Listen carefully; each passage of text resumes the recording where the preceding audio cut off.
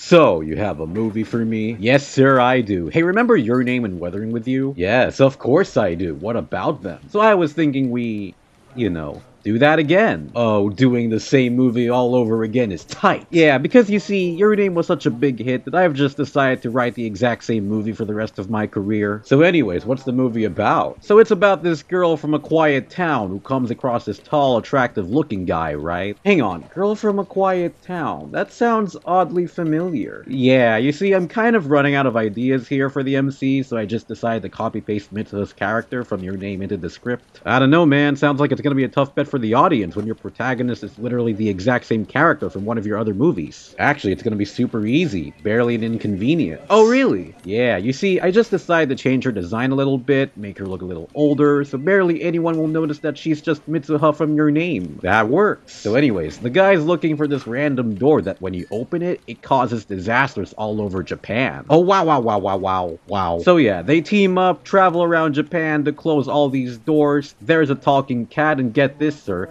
the guy turns into a chair that Suzume wants to fuck.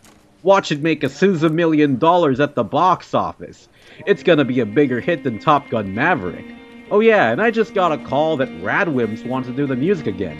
Isn't that cool? I could have been a Third time's the charm. I could have been a doctor. I had good grades. I was a good student. All right. I could have been out there saving lives instead of talking about a movie where two kids have a baby and he dies. What are we doing here, man?